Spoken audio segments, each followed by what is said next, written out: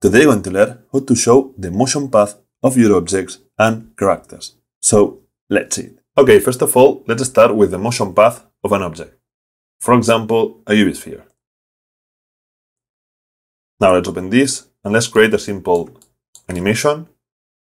So let's present, go here, insert keyframes, and let's go to 20 frames, for example, and move it in this axis. Something like that. And insert another keyframe. So we have two keyframes, right? Here we can see it.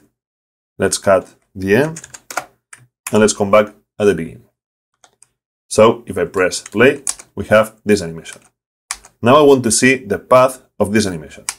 So how I can do it? It's really easy. The first thing you have to do is to select the object and go to Object Properties and go to Motion Path. Open this window and then click here, Calculate. And click again, Calculate. And now we can see the motion path of this object. So first of all, these two colors are showing you the before keyframes in green and the keyframes after in red, in relation with the position of the object. So this is a really useful information. If you want to make this line thicker, then open Display, and here you have Thickness. And you can make it until 6 to make it thicker. Now, as you can see, it says 1 in orange and 20. This is the number where is the keyframe in the timeline. So, the first keyframe is at the number 1, at the frame 1, right? That's why it says 1. And the last keyframe is at the number 20. That's why it says 20. If you want to hide these numbers, you can click here, Keyframes, and the ball and the numbers will disappear. But also what you can do is to show only the orange dots. So hide in here keyframe numbers. And now when you see these orange dots, you know that is the keyframes that we have in the timeline. And the black dots are the interpolation of these two keyframes where we create animation. If you want to see the number of these interpolation keyframes, then activate frame numbers. And I will tell you, for example, that in this position is the number 10 frame, as you can see.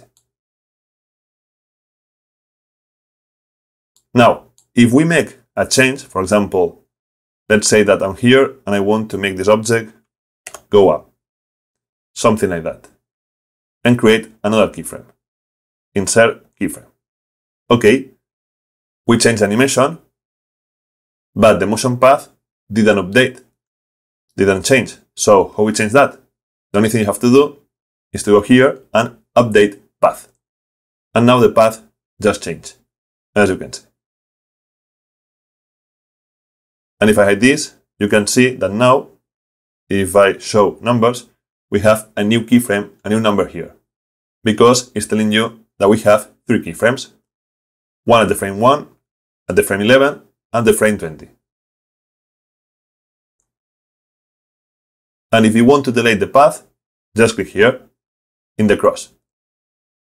If you want to change the colors, then in Display, you can click this and change, for example, the color of the keyframes after the animation, and also the keyframes before the animation.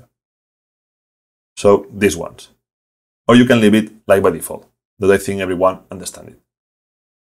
Another thing you can do right now is showing all the keyframes, the motion path of the range selected in the timeline, here in range. However, you can select around frame and you define how many frames before and after is going to show.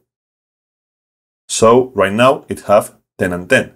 But I can say, look, after the motion, so these ones, show me, for example, 3. And before the motion, show me 3. So I have a shorter motion path, as you can see. And also, if you have a lot of animations, a motion path is better to make it shorter, so your computer will go faster. Okay, now let's say that you have a character and you want to show the motion path of your character. Or for example, from the elbow, the head, the feet, whatever you want. So how we do that? It's different from an object. By the way, I have this free animation that I download from Mixamo.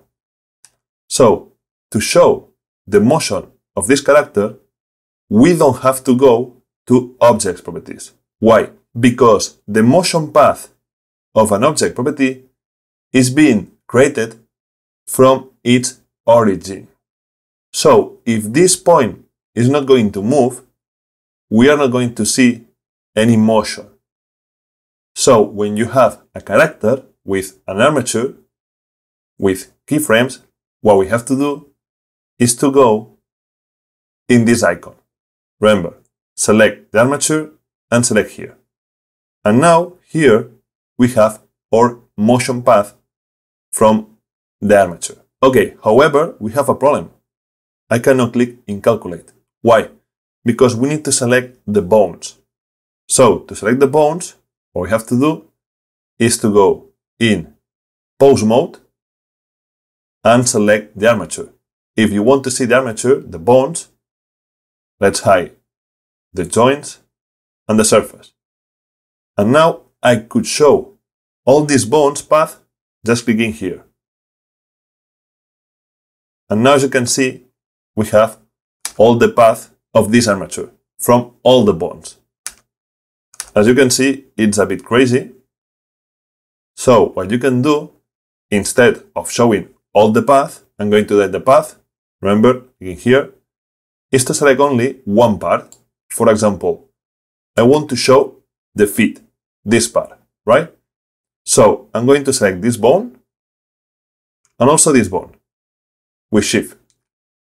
And I want from here. So how I do that? I come back here in calculate, and now it's really important. Here it says heads and tails. Heads always is the wider part of a bone. So if you select heads, it's going to create the path from here. Really important. We don't want that. We want the tail, the smaller part, the narrow part. So let's select tails and now calculate. And now as you can see, we are creating a motion path from the feet. Let's show again all the joints and surface, and here you can see better. We are showing the motion of the feet. And we can do like before, go here, around frame, and select something like 3, 3, or whatever you want. And also, one thing I didn't say is that here you can select different steps. One means that it's showing you the number of every step. But you can say, show me the number of every 2 frames, every 2 steps, or 3, or whatever you want. So that's how you show the motion path of a character. I'm going to select in range. And remember, in any moment, you can select again another part. For example, let's try to select these parts, the hands. So this part, and we shift this part. And this is the tails. So let's go here, tails, calculate. And now I have the feet and the hands. Let's show again the character. As you can see, we have this. And also remember you have here this place to make all the path thicker. I think maybe you need to select every path to make it thicker separately, as you can see. And remember, if you change any keyframe and you have a problem, just click Update. So I hope you learned something new, and if you like this video, give a like, subscribe, and remember, you can do this project and many more than 100 on my Patreon. And see you in the next video.